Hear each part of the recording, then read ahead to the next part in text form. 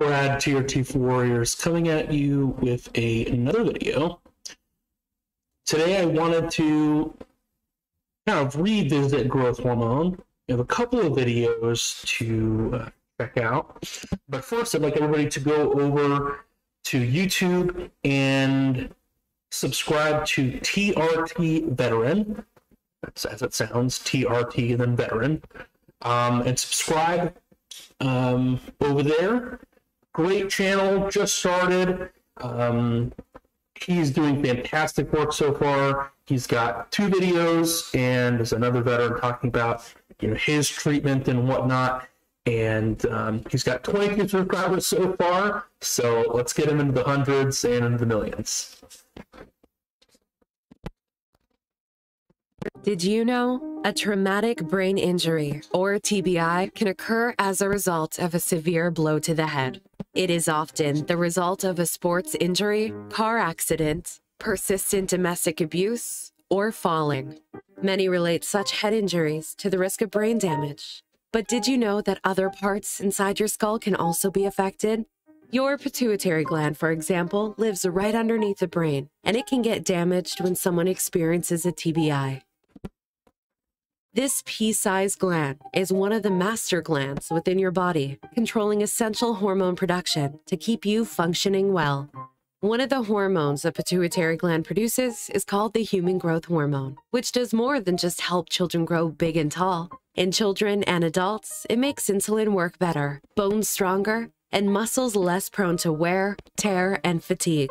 It also helps keep your mood brighter and improves your sleep quality. If the levels of this hormone are not right, it can be dangerous. Low levels of it, or growth hormone deficiency, is a condition that often happens to someone who experienced a TBI. Symptoms of GHD include a higher level of body fat, especially around the waist, anxiety and depression, decreased sexual function, fatigue, feelings of isolation, greater sensitivity to heat and cold, and lessening of muscle mass, strength, and stamina.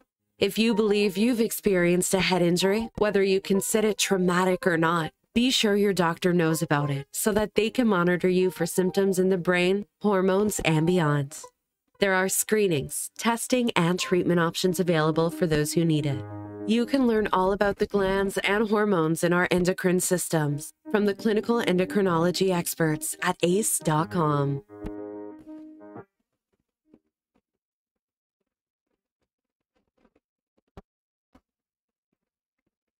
So what's super important about that video is the kind of overall concept when we talk about traumatic brain injury and how TBI really is just code for inflammation in the body that attacked the brain and or a physical injury that hit the brain and there's inflammation that destroys parts of the brain and then target tissues and hormones.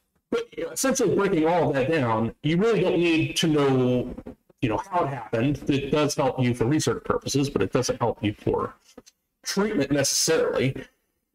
And our overarching strategy is just to understand that we have a orchestra of energy production, that you've got your bass player, you've got a drummer, you got a guy playing the tambourines. So you've got different parts of this system, which is testosterone, growth hormone, thyroid, various different parts. And even though we kind of use the overarching term on most of the clinics, or hey, it's a TRT clinic, or this is my TRT treatment for veterans or whatnot for TBI, we're not just doing TRT. Like, that's not like our end-all be-all treatment.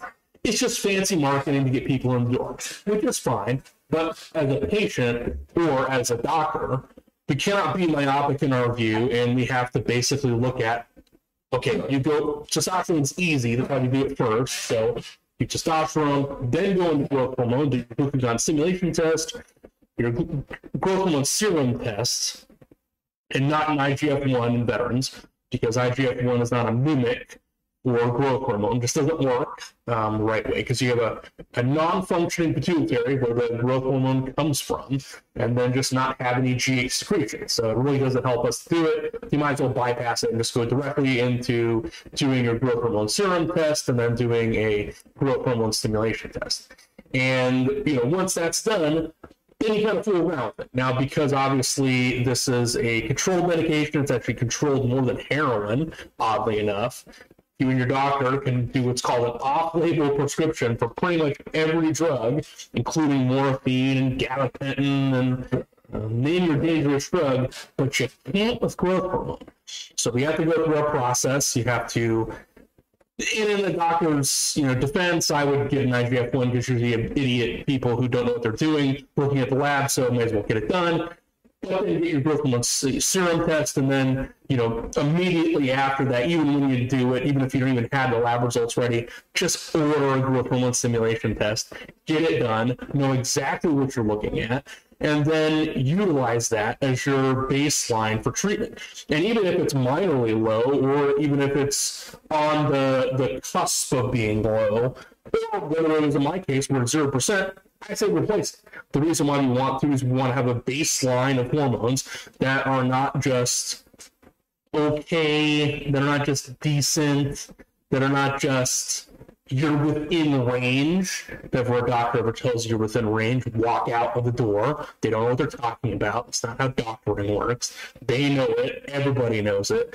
When a doctor has you in the ER or has you after a major surgery, and he walks in the door, and you're kind of squirming or you look kind of shitty, and he looks on your face, he's like, I don't know, this guy looks like he's in a lot of pain. He's going to tell the nurse when he goes up there, hey, give this guy more medication. He doesn't necessarily tell you, but what's your pain level today or something like that. And they'll ask you that like after surgery. Well, they know, right, obviously, you just had surgery, or in this case, you're a TBI patient, and you feel like shit, well, okay, just give him more medication. Right? If you know what the safe dose of medication is, and the primary goal is symptoms, which is what the guidelines say that we treat for hormones, well, then you treat the symptoms, and then you focus on keeping the person happy and functional and having quality of life, which is our primary goal of this treatment, because we're not doing a treatment as like a bone repair or a brain surgery or other types of things. Because this is subjective and it's person to person, we have to focus on quality of life, and that is our primary goal.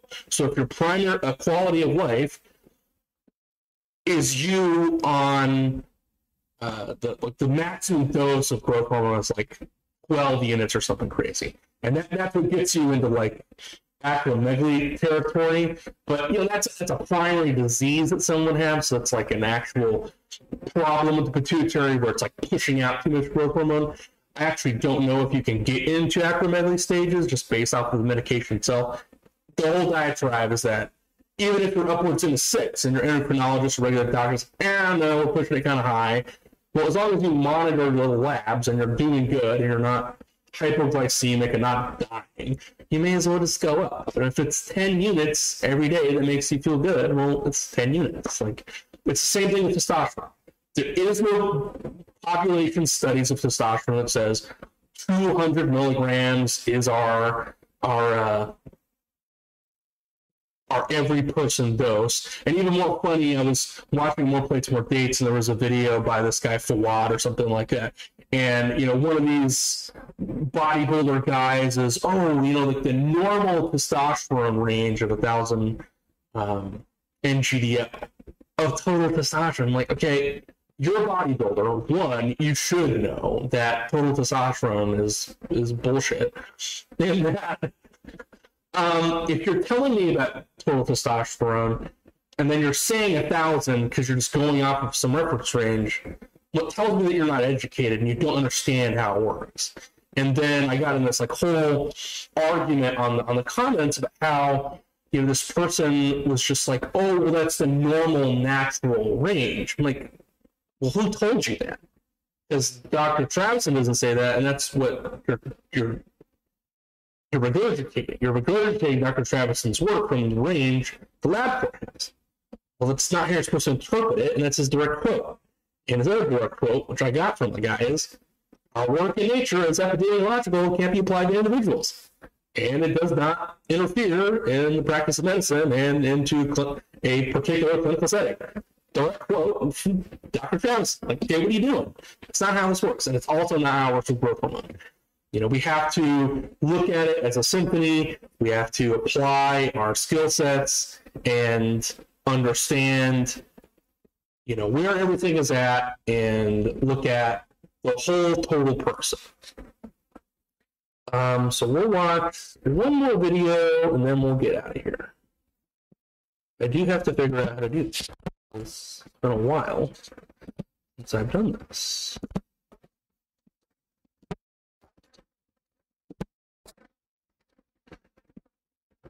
More than 2.5 million people in the United States alone experience a traumatic brain injury, or TBI, each year. Some of these people are plagued by health issues for years after their head injury, including fatigue, depression, anxiety, memory issues, and sleep disturbances.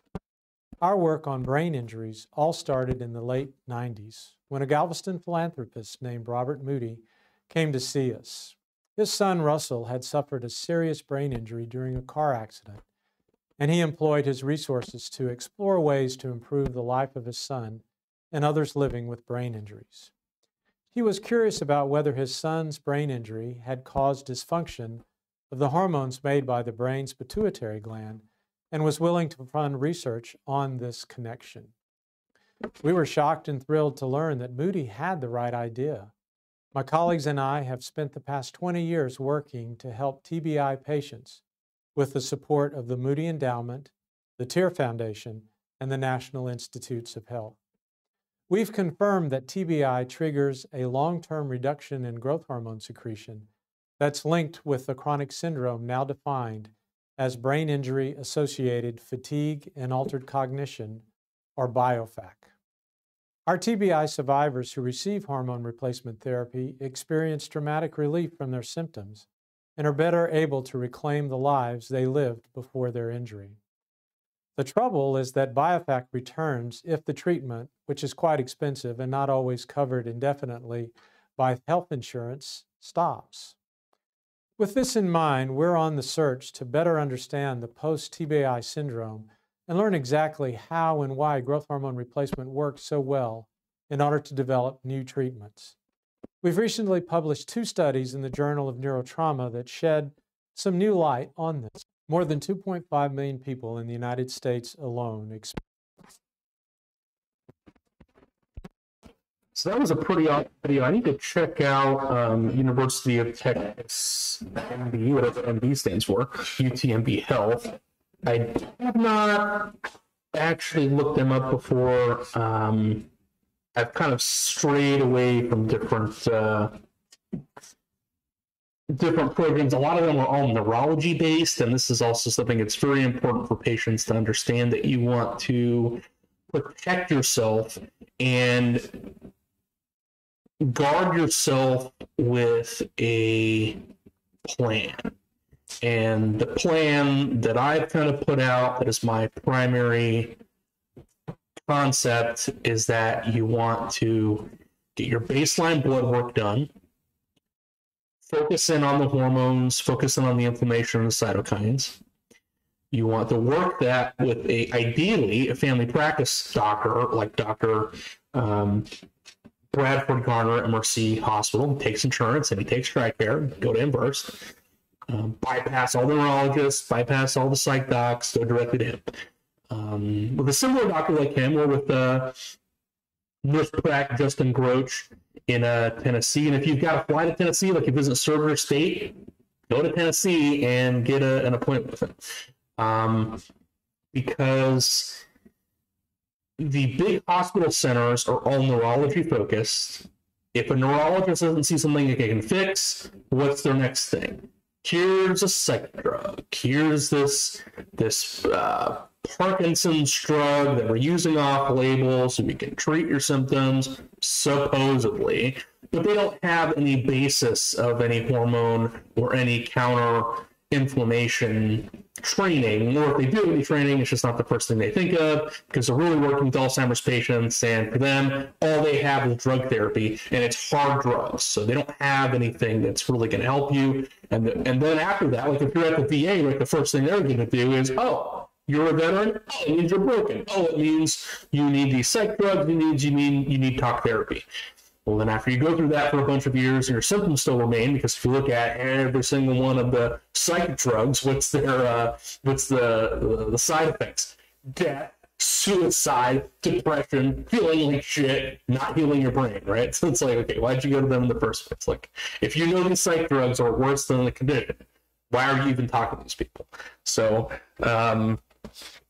I say all this to say that, you really want to focus in on the hormones, you want to focus in on the inflammation, and you want to focus in on the food piece. Now, the food piece gets complex. So for some people,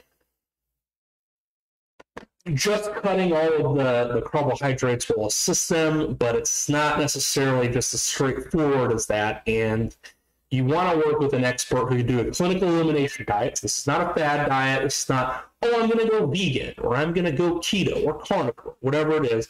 You want to work with a doctor to do a clinical elimination diet. You figure out what is bad in your diet that screws you up. And then you want to push the boundaries of, okay, well, we know that these things don't work, but then you want to also lower any of the high inflammatory oils, industrial seed oils, canola oil, any oils that you name, even olive oil, oddly enough, because olive oil is 1,000% contaminated with different types of alcohols or different things that they, like hexane and different chemicals that they use to separate out the oils. And then it's also counterfeit.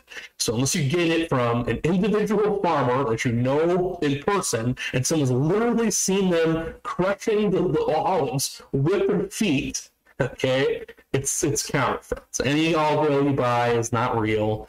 If you look at any of the studies, it's all counterfeit. So you may as well just stick to butter and tallow and just stick to that and just completely disregard everything else. And lower the inflammation, so you want to lower the amount of sugar and completely in the diet, and get down to 100-ish or lower carbohydrates. This is complex, even in myself, with the cortisol thing and whatnot. And I've argued with doctors with cortisol and how when you lower carbohydrates, it has a negative feedback loop. Personally, I think that's the case, but it could be different for each person. So, but the primary thing in all the research is that lowering sugar and lowering carbohydrates is what equates to better health and better lowering of inflammation in the body. So that's our primary goal to get that done. I hope you guys have enjoyed this video. Like I said, go on YouTube and subscribe to TRT Veteran. I really want to support the work that he's doing. He has just started. He's got 2 videos now, and I hope that maybe we can collaborate and team up at some point, and we can kind of talk about some of my ideas or whatnot. Also, check out TRT for Warriors on Facebook. Got a lot of people in there. There's a lot of doctors that are in there. You need treatment, you go there. I even got it pinned at the top, a whole list of doctors where you can go. Some take insurance, some don't. But we've got a whole host of great people, and no question's a bad question. You ask a question, you're going to get a response from some of the top doctors in the country who are going to give you an answer on what is the treatment path that is going to really be able to set you off and help you. Hope you guys have an awesome winter, and Merry Christmas to everybody.